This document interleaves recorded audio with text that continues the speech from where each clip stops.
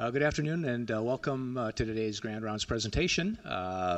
As I usually do, I'd like to remind you to fill out the attendance record and also the program evaluation, and if you could give the CME committee any ideas that you might have in regards to future topics or future speakers, we always appreciate that.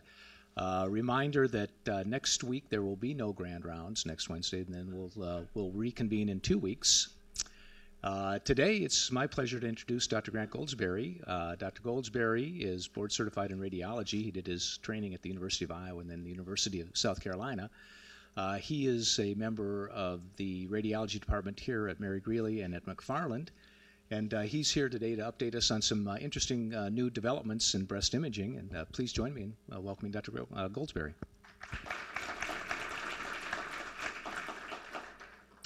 Okay, thanks everybody. I'm going to kind of do a general overview of kind of all the changes that are currently occurring in breast imaging, the new studies that we're implementing here in Ames, and then also kind of a lot of the time we'll be addressing some of the controversies in breast imaging currently. I have a lot of data in the presentation, which may get boring and tedious to a certain extent, but I think it's important to understand what the data shows us and how that, in some cases, contradicts what the recommendations that have been made by some of the committees. No disclosures. So kind of some key questions that I'll try to address today. First of all, mammography, obviously the end goal is to potentially cure patients of breast cancer. So if we're saving lives, it's kind of a key portion of what we're trying to accomplish. Other key question that we often get feedback from is, well, who do I screen, with what modality, how long do I screen? What is all this new stuff about 3D mammography? And then what about harms of mammography? Are we causing too many harms and not benefiting enough patients? This is just a slide to show you just kind of average sizes of cancers. It takes a cancer to be at least 2 to 2.5 centimeters to be typically found on a breast examination. While with 2D mammography, the average size of a cancer that we're finding on that is about half the size. Why is that important? Statistically, the size of the cancer at the time of diagnosis has significant prognostic implications. Cancers that are 1 centimeter have an approximate 10% chance of having lymph node involvement. And then as you increase in size, if you get up to the 2 centimeter, which again is kind of a typical size for what you detect on a clinical breast exam, you can see that the chance of having lymph node involvement is significantly higher. And as the cancer continues to get larger, it further increases the chance of having lymph node involvement. And again, if you can catch the cancers before they spread to lymph nodes, the treatment regimens that we currently have are much more effective. This slide just gives a general overview of the incidence rate of both what we'd call invasive cancers and then your inside to the DCIS type lesions. And as you can see, with some of the recommendations that have come out from the United States Preventive Task Services Force, where their recommendation was to start screening at 50. If you look at this chart, there's no point where, at age 50, there's a sharp upward angle of these curves. It really is a curve that really starts beginning within the late 30s or at age 40. And you can see some of the cancer lines trending off as you get into the very older age group. That's probably a little bit of a statistical anomaly. We find fewer cancers in that age group, but that tends to be the age where maybe patients have other disease processes that whether you find a breast cancer or not maybe isn't all that important. So I think this line really would continue to go up, but it's just that not as many women in that age group have the mammography screening studies. And we'll kind of address that as well today. How long do I screen? And when do I start screening? All those types of questions. This is just another kind of a numerical view of basically the previous slide. But it's an important thing in that how many cancers do we typically detect per every 1,000 women that we screen for breast cancer. And again, this just kind of is a numerical overview that, again, cancer detection is obviously the lowest in younger age group and the highest in the older age group. With most cancers, age is one of the strongest predictors. The older we are, the more likely we are to have cancers, whether it's breast cancer or any other cancers. But again, the point I want to make is that there's no magical demarcation at age 50 that suddenly the cancer risk is dramatically higher than it is in the 40 to 49-year-old group. As you can see, between the 45 to 49 and the 50 to 54, there's a slight increase in the cancer detection rate, but it's not a dramatic difference. So we'll go into the previous United States Preventive Services Task Force. Recommendations came out in 2002, and then the updated ones came out in 2009. And the recommendations changed pretty dramatically between those two time points. What this task force looked at, they looked at all the randomized controlled trials in breast imaging up to that point. There are eight total studies that they looked at. One of them they excluded just because they didn't think it was a high enough quality study, so they included 7 studies in their meta-analysis. And at that time, they recommended either annual or biennial screening mammography starting at age 40. Between 2002 and 2009, there was one additional randomized controlled trial that they looked at. So there's one additional kind of data set that they took a look at. This is a British trial. At their initial screening, they used the 2-view mammography, but then at their subsequent follow-up, they only used a single projection mammography, and it was not digital mammography at that time. It was just the screen film mammography. And they started at age 39 to 41 and followed them up to age 48. Interesting thing is they found a 24% reduction in mortality. They considered it statistically insignificant because the confidence interval went from 0.5 to 1.01. So anytime you hit the 1, they say that that's not a statistically significant reduction, but a lot of that just is attributable to the power of the study overall. So that's the only new data that this task force examined between the two. The updated recommendations changed to recommending every 2-year mammogram starting at age 50 and no mammograms between age 40 and 49.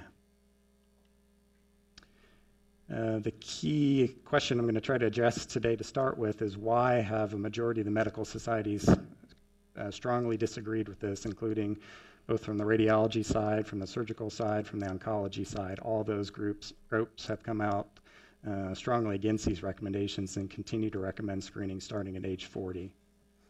One of the most important factors is that tumors in younger women are more aggressive. They demonstrate faster growth and quicker spread to lymph nodes. You may ask, why is that? Some of the theories that have been hypothesized are that women, obviously younger women, have more hormonal influences on the breast. So we think that has at least a portion of the pie as to why these tumors just are more aggressive. The data that the task force looked at demonstrated a mortality benefit. So we're saving patients' lives by doing mammography from age 39 to age 69. So those are kind of 2 key reasons why a majority of groups have disagreed. This actually breaks it down by decades. The task force own data that they looked at showed a 15% mortality reduction for women in the 40s, 14% mortality reduction in age 50s, and a 32% reduction in the 60s. So as you can see, they actually showed a slightly higher mortality benefit from screening patients in the 40s as opposed to the 50s. And then over age 70, most of the randomized trials just didn't have enough patients in that age group to reliably come up with a recommendation. Again, as I mentioned before, this task force only looked at randomized controlled studies. And this is kind of the classic type of study that you want to look at to see if there's true benefit. Drug studies, things like that, have a patient takes drug A, other group doesn't take drug A, is there a benefit or not? In theory, that would be great for mammography, but the problem you have with mammography studies is you invite a certain segment of the population to participate in the study. So, say there's 100 people on the west side of Ames and 100 people on the east side of Ames. The people on the west side, you say, you 100, we're going to invite you to participate in our study. The other 100, we're not going to invite you to participate in the study. Well, say 75 out of those 100 that were invited actually participate in the study. You have 25 of those people that aren't participating in the study, but that data from that population is still included in the study. The other people that you didn't invite, they still could potentially go get mammograms outside of the study, and that would be affected in kind of comparing the two groups. So you don't get these clean breaks between the two groups that you do with drug studies and things like that. So you get basically what we call contamination of your results, or the basic end game is that controlled studies in this type of setting are going to underestimate the benefits of mammography. One of the bigger studies that's come up in the recent media has been this Canadian National Breast Cancer Screening Study. This study was started decades ago, and the initial analysis of the data started in the 90s, and then they've updated it further with more recent examination of the data. The problems that have been addressed basically for decades now was even the study acknowledged that their initial mammography images that they're acquiring were poor. And what they did is halfway through the study, they actually changed a little bit how they're doing the mammogram studies. But you've got this whole segment of data in there that's going to be suboptimal just because of the quality of the study.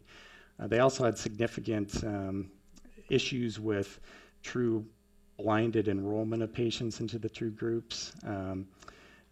They were basically assigning patients to the mammography arm that had already palpable cancers and other issues along those lines. Part of the data analysis showed that I think it was 60% of the mammographically detected cancers in the study were palpable cancers, which kind of the general data and my own personal experience is the cancers that you're detecting on mammography, the percentage that are palpable at the time of mammographic identification is significantly lower than a 60% rate. This task force actually utilized kind of a modeling of the data to come up with mortality risks for each particular decade and overall kind of mortality benefit. So again, this is the data that this task force used to come up with their recommendations. So again, kind of go through why I personally and many others disagree with the recommendations they've made. Key thing is obviously mortality reduction, and then how many years of life are we saving in particular segments. So as you can see, if you start screening at age 40 and continue through age 84, that provides the greatest mortality benefit of mammography. It almost reaches 40%. If you come down a little bit lower to the 50 to 84 group, the mortality reduction drops from almost 40% to less than 30%. Other key thing is life years gained. So obviously, even though there's fewer cancers detected in the younger age groups, they have a longer expected life expectancy. So diagnosing a cancer in a 40-year-old and curing a patient of cancer, they could easily live another 40 or 50 years. Whereas if you diagnose a cancer in an 85-year-old, you may cure them of the breast cancer, but they may die from something else just because of the stage of life that they're in. I'll have you kind of keep this slide in mind as I go to the next slide.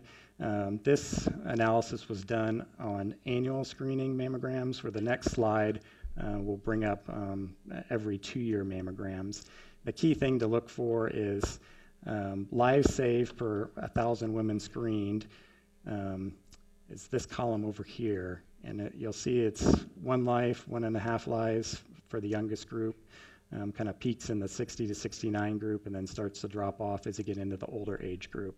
Key thing to watch is that as I jump to the next slide is you'll see all those numbers drop by going to an every 2-year time interval. There's obviously financial considerations that go into any type of screening program. Obviously doing annual screening is going to be more expensive than the biennial screening, but that's not really the point that a lot of these recommendations are making.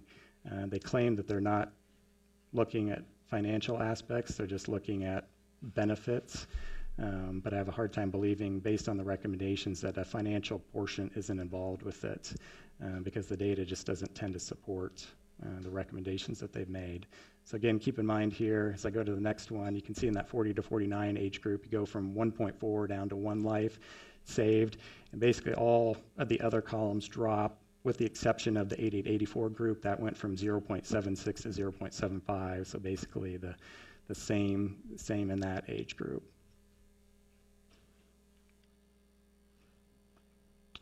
Again, I've kind of brought this up. In general, the data is lacking on really what the true benefit is in the older age group, just because there aren't enough randomized controlled trials in that age group.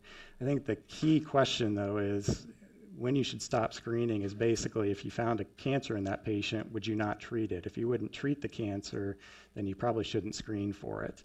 Kind of a statistic I saw recently is that a female in the US reaches age 80. The average life expectancy at that point, it can be another 8 to 10 years. So if you look at the top quartile, the healthiest of that 80-year-old group, they potentially could have a significantly longer life expectancy at that point. So I think in that particular age group, if you have a healthy 80-year-old, I think there's still benefit to screening. But if you have a relatively unhealthy 80-year-old that you'd never treat a breast cancer, if you found it anyway, then there basically is no real point in screening at that point. Part of some of the objections that people have made to the randomized controlled trials is, again, the contamination that is involved in those particular studies with this type of setup for mammography. So the other type of study is obviously an observational study. And there can always be certain biases that get introduced in an observational study, but I still think it's important to look at, we've been doing mammography for quite some time, both in Europe and the US, and basically we've got enough data to look at what is the true expected number of lives that we'll save based on yearly screening, every other year screening, and every 3-year screening. So again, if you look at this 40 to 49-year-old age group, screening every year, your expected number of lives saved would be 36% of people that are diagnosed with the breast cancer. So almost 4 out of 10 women that are screened potentially could be saved. If you go to biennial screening, that drops to 18% in that youngest group, and then if you go to every 3 years, it drops down to 4%. Well, the recommendations are even worse than any of these scenarios. They're just saying don't screen at all. But again, the cancers are the fastest growing in that age group, so you're going to have the most benefit from the annual screening, just because if you wait longer, the tumors are going to have more time to get bigger. And again, when you get out to the 50 to 59 and the 60 to 69 groups, you still have a mortality benefit from screening every year. Again, people could make a financial argument that maybe the amount of money you spend isn't worth saving the 5% extra lives. That's kind of a bigger argument than I can make as basically looking at the science of it. That needs to be basically a whole society discussion on how much money do we want to save for, how much money do we want to spend for particular screening programs.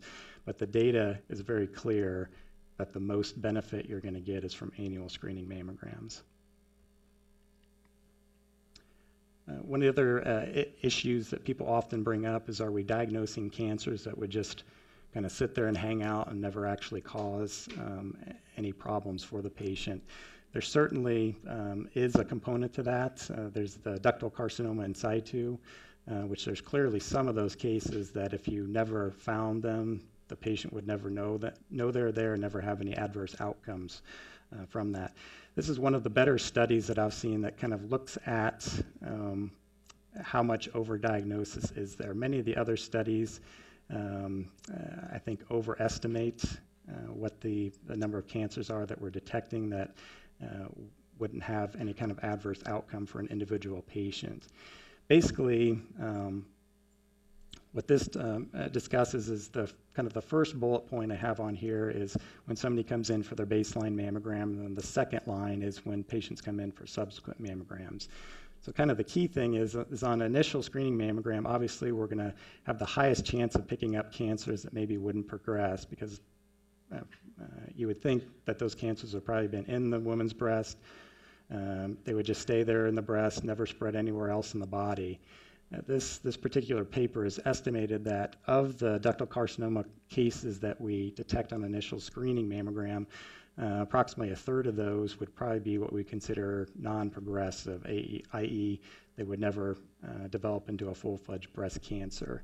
But still, when you group the invasive cancers, which obviously will spread if you give enough time, with the ductal carcinoma in situ cases, there's still a 19 times greater chance of us detecting a cancer that would have clinical relevance as opposed to those cancers that we're detecting that would not have that. Once you get into the subsequent screening mammograms, that percentage of non-progressive DCIS drops even further. So it's a pretty small portion at that point, estimated at only 4 to 5% range. One of the bigger things that you'll hear in the news, and one of the bigger things that's kind of changing for mammography, is why does mammography not catch all cancers? And the number one most important factor is breast density. You can see the breast cancer detection rates based on breast density. So when you take the least dense, compare it to the most dense, we're picking up 80% of cancers in the least dense and only 30% in the most dense. So what can we do to address this issue? Breast density, it's an independent risk factor for breast cancer, and I've got kind of the 4 different categories. So over here, this is going to be your category A, which is considered the least dense, and as you progress across here, this is A, B, C, and D. So D is obviously the most dense. Cancers on mammography show up as kind of white masses. So if you look at these particular examples, you have, in the least dense, you have a kind of a gray-black background, so you can obviously expect when you put a white mass on a gray or black background, it's going to be much easier to detect that. If you move all the way across to the most dense, if you put a white mass on a white background, the cancer is obviously going to have to get to a larger size before it's visibly detectable on mammography. This study kind of looked at what is the true relative risk of breast cancer as you progress from the least dense to the most dense. So basically what they've taken is the 5% of women that have the least dense breasts, and then compared them to the category A, B, C, and D, which again, D being the most dense. And as you can see, when you compare the 2 extremes, you have a 4.5 time higher risk of getting breast cancer in women that have the most dense breasts. So you have the highest risk, yet at the same time, we have the worst chance of detecting it on mammography, which is obviously not a situation we want to be in. Basically, age and whether a patient has the BRCA gene, which is kind of considered the breast cancer gene, those are the only 2 factors that have a higher risk of development of breast cancer when compared with breast density. Family history actually is less important than breast density is for the risk of developing breast cancer. And since 40% of women fall into the C and D categories, when you compare that with the percent of the population that has the BRCA gene, that's such a smaller portion of the population that breast density actually has a higher attributable risk, or just because there's more women with dense breasts, that risk results in more cancers than the BRCA status does. So the 2 key questions: how do we improve detection in women that have the most dense, and how can we potentially decrease the harms of screening mammography? What I'm going to show you here is just a quick video that kind of shows the 3D tomosynthesis device that we're installing here at the clinic.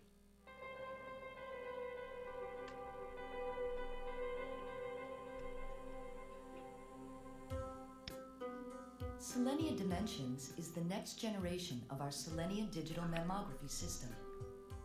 It enables you to capture both 2D mammograms and 3D tomosynthesis images using one platform. The gantry and C-arm are sensitively designed, with ergonomic features that maximize ease of use for the mammographer and minimize discomfort for the patient. The system is designed to perform mammography exams using either 2D or 3D, or both in one compression. To perform tomosynthesis, the imaging arm moves in an arc above the breast, quickly taking a series of very low-dose images. Using this initial data set, a sophisticated computer program now back-projects the visual detail into three-dimensional space, building a synthetic tomogram in 1 mm slices. This is an extremely intensive computational process, but Selenia Dimensions performs it in a matter of seconds. So the mammographer can preview the 3D sequence right away while the patient is still there. Great. We're all set. Once the exam is finished, she can forward the study digitally to the radiologist, who may be across the hall or across the country. The radiologist can examine both 2D and 3D studies with an upgraded Secure View diagnostic workstation. Now, instead of viewing all the tissues at a glance, the physician can move through the tissue layer by layer, clearly revealing details that might otherwise be obscured. Selenia Dimensions, a revolutionary new tool in the fight against breast cancer.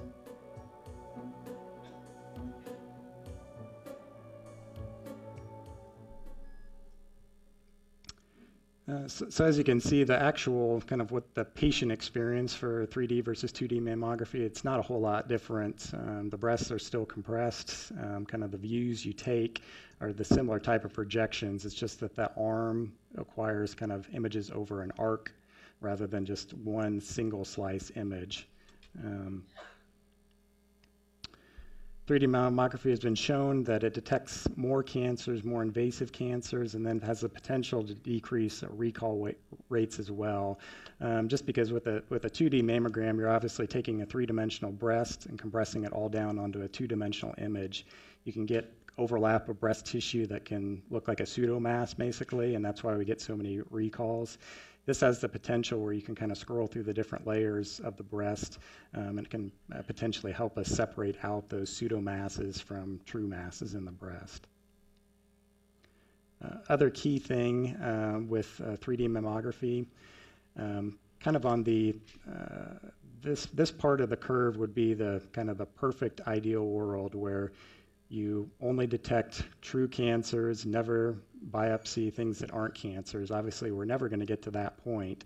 But if you compare this lower curve is kind of where we're at with 2D mammography, and then this top curve is where we are with 3D mammography. So what it does for individual radiologists is it makes us just more accurate in our interpretations, where we can potentially have fewer kind of biopsies that are performed for things that don't turn out to be cancers, and the other potential benefit would be just the number of recalls that we have for patients needing to come back for extra images.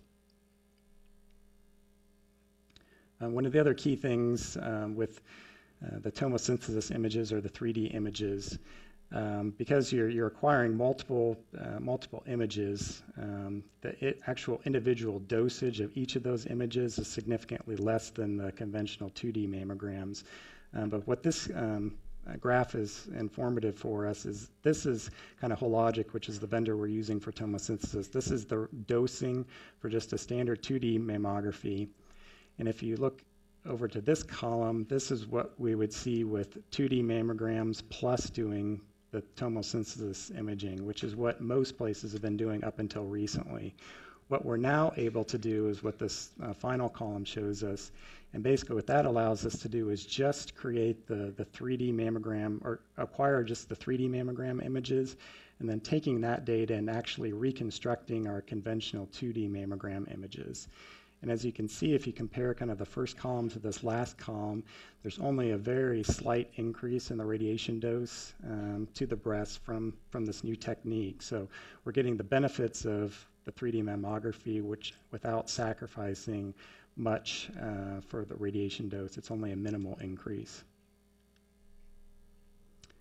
This just kind of outlines what's the risk from the radiation that you receive from a mammogram. It's a very, very, very tiny theoretical risk of actually causing breast cancer from mammography. The other new item that we've brought to AIMS is screening automated whole breast ultrasound. And again, that's the most beneficial for women that are in those last two categories. So again, A was the least dense and D was the most dense. So the screening breast ultrasound is targeted to those groups that are in the most dense categories. And this is basically should be treated, it's not a replacement for mammography. We still recommend all women get mammography regardless of their breast density.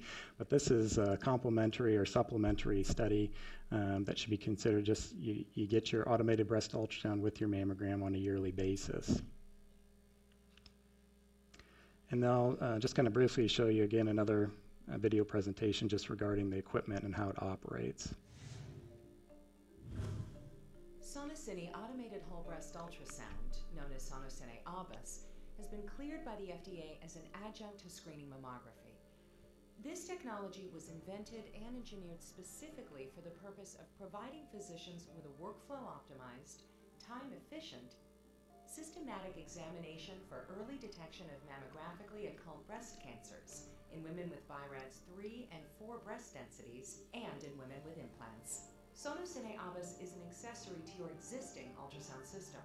The Sonosine scanning and review technology can be configured to operate with all state-of-the-art diagnostic ultrasound imaging systems.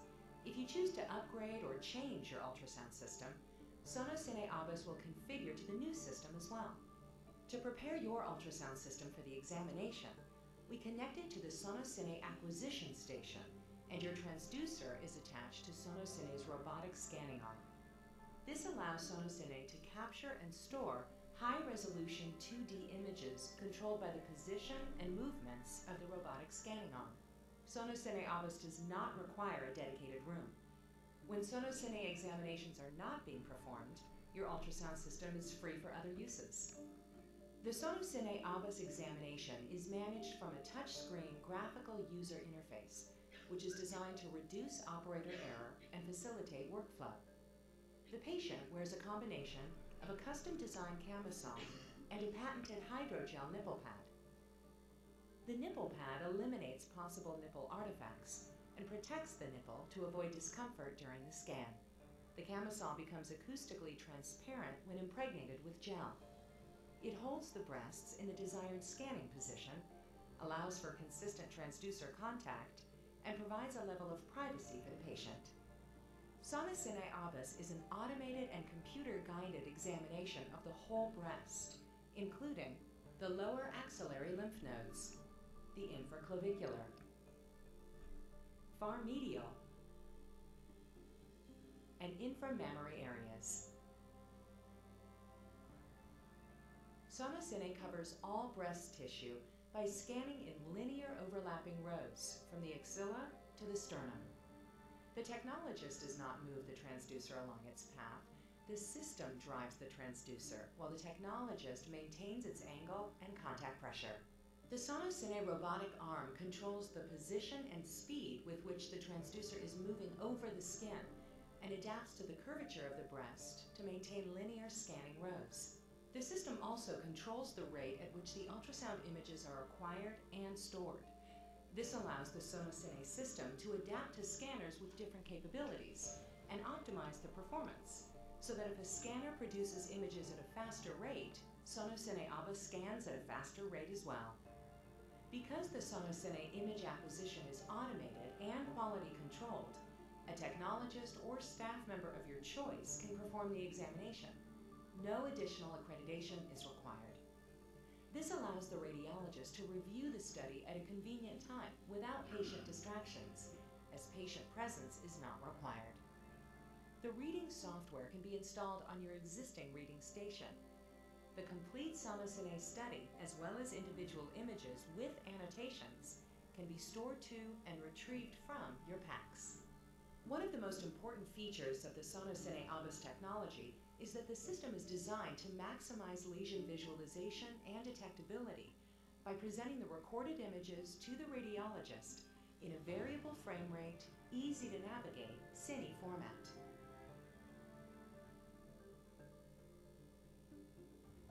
This creates a level of lesion conspicuity, especially for invasive cancers, which is simply not achievable with any static review system.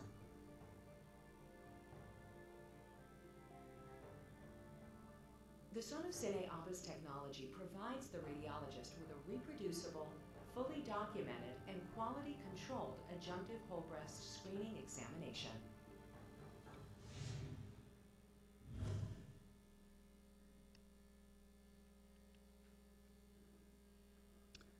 So this is kind of some early data on adding the breast ultrasound system on top of mammography. This particular study, just for another vendor's device, found approximately 3 cancers for every 1,000 screened women that were not visualized on mammography. There's a group down in Arkansas that has the same machine that we've actually just started using here. They actually found a little bit higher detection rates. If you extrapolate their data out, it's almost 10 out of 1,000 mammographically undetected cancers that they're identifying. This is just a particular example from another institution. So again, this woman has very dense breast tissue. There's no clear mass identifiable on the mammogram images.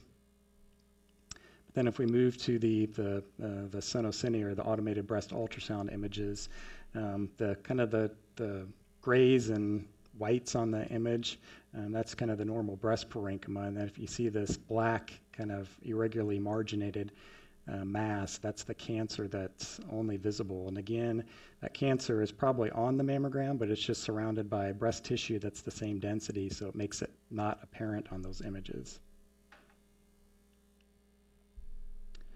Other question that often gets brought up is, well, we've got the breast density, we've got screening ultrasound, we've got mammography. How does MRI play into this whole issue of screening? Basically, MRI is limited to a very selected group. The key factors are if you have the BRCA gene, that's somebody that should undergo annual screening MRI. And the other thing which we've started to utilize on our mammography reports is using the Gale risk model, or there's other similar models out there that basically aim to get at the same endpoint of estimating lifetime risk based on family history. And what the key catch is anybody that has a greater than 20% calculated lifetime risk of breast cancer, that's another group of patients that would benefit from getting the annual screening breast MRI. So we've started including that on our reports. You should see a calculated risk at the bottom of the reports. And again, if we see a 20% or greater risk, those would be the patients that we'd recommend. There's a couple other kind of caveats if patients have had prior radiation therapy, and then there's several other syndromes that potentially would benefit from screening breast MRI as well. One key factor, though, breast density is not included in the Gale risk model currently. So it's mainly a family history risk, but it does not include breast density. So as I pointed out throughout this talk, breast density is a significant risk factor for the development of breast cancer. So you can't rely just on the Gale risk model at this time, because that does not include the breast density risk. I predict probably in the future breast density will be incorporated into our risk tools, but currently is not factored into that. And I want to make sure I left time for any questions that people may have.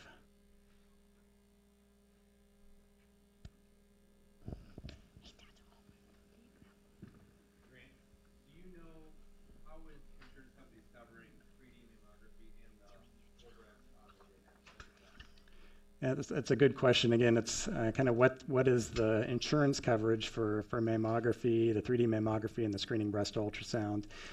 Screening breast ultrasound, it's a very state-specific coverage. There's certain states, Connecticut was the first one that mandated, basically, they mandated first notifying women of their breast density, and then subsequently have made it so the insurance companies have to cover the breast ultrasound.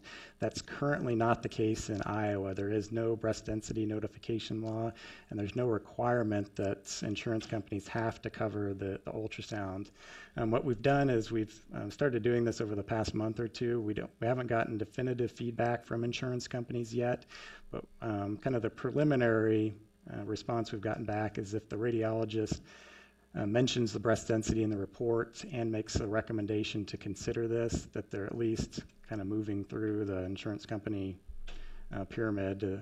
So what we're still waiting for a definitive answer on that, if it'll be covered, and there may be some variability between different insurance companies. What we've been doing currently is screening patients with no basically financial risk to them. If the initial patients that we're screening, if it turns out the insurance companies won't pay, we're just going to cover those costs initially. We're hopeful that the insurance companies will cover it. If not, then we'll have to kind of make a decision at that point. 3D mammography, most places that have done 3D mammography have basically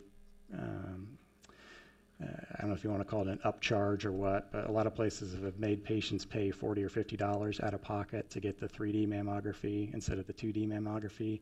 My expectation is that will change in January because they've actually approved a specific code to bill for 3D mammography that they've never had before. So my expectation would be starting in January that insurance companies will start kind of fully covering 3D mammography at that time. What is cost for these procedures?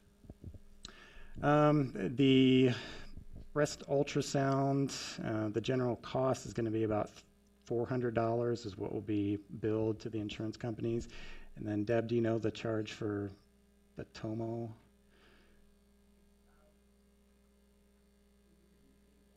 Okay, so $380 or so for the 3D mammo. So both of them would be in similar ballpark.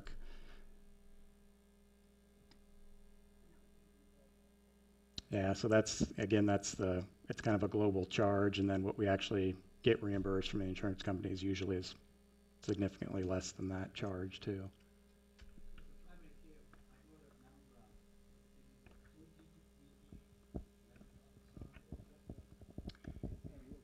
Yeah, currently we actually have our first 3D mammography unit installed. We're just waiting for the state approval. The state, because mammography is very regulated, so you have to get official approvals before you can start.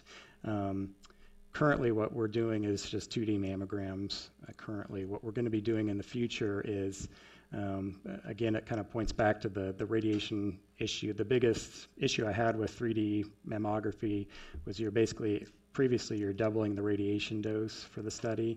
Now with the new technology they have, basically you just acquire 3D mammogram images and you recreate the 2D mammograms. So you're taking that 3D data and recreating the 2D data. So we'll have both actually. We'll have the 3D images and the two-dimensional images to look at. And again, it's only a very slight increase in the radiation exposure to the women for significantly more data for us to look at.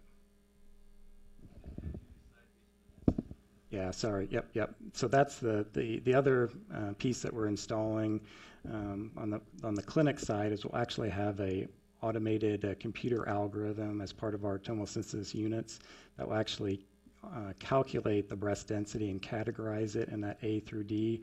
Currently, we're using just kind of a subjective radiology interpretation of which category do they fall into. Most of the time that's pretty good, but there's going to be certain variability between radiologists and then even day-to-day our interpretation. So it'll just help standardize that. And so it's basically those C to D categories, those top most densely, the women that have the most dense breast tissue, those will be the two categories that we'll be recommending the screening ultrasound to go along with the 3D mammography.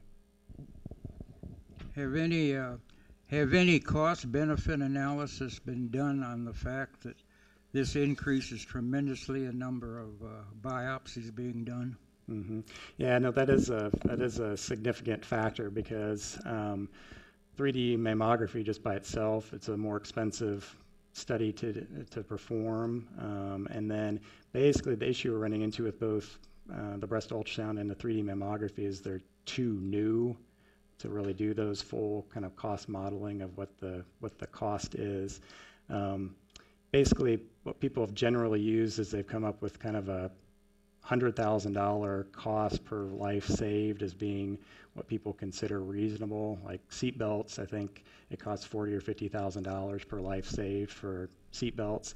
And mammography has been kind of in that general ballpark, the $40,000 to $50,000 ballpark. So we'll have to see in the future if the added imaging studies we're doing, if it saves enough lives to make the cost worthwhile. And again, that's kind of a societal decision that we have to make.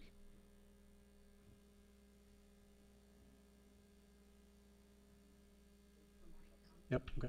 They just want to know why the mammal techs can't go ahead and tell the patients that they have to go to the office. Yeah, that's something we're intending to improve on. I don't know if you heard that question, but it's why can't the mammographers tell the patients what their kind of breast density category is? Right now, until we get the automated analysis of the breast density, they rely on the radiologist's interpretation. So we have to categorize the breast density before the mammographer can tell the patient. Once we have the automated calculation, that'll be immediately displayed to the technologist, so they will be able to inform the patients at that time what their breast density is.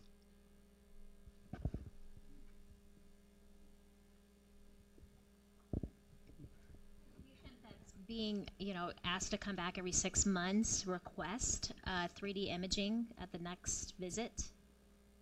Yeah, I mean, but If they're asking in the last 2 years to come every 6 months to have it rechecked, would that be a candidate, like for the next, could a patient just request the 3D imaging? sure, yeah, it's, you can, there's different aims. You can, in theory, use the 3D mammography for both kind of screening and kind of a diagnostic workup potentially too.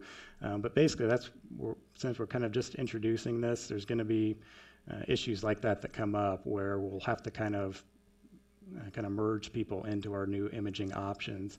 The good thing is, though, is we'll have the 3D images, but since we can kind of recreate 2D images, we can still compare 2D to 2D in the past. So the previous mammograms are all going to be two-dimensional. We'll still have two-dimensional imaging to compare, but we'll have the additional information of having the 3D on top of it.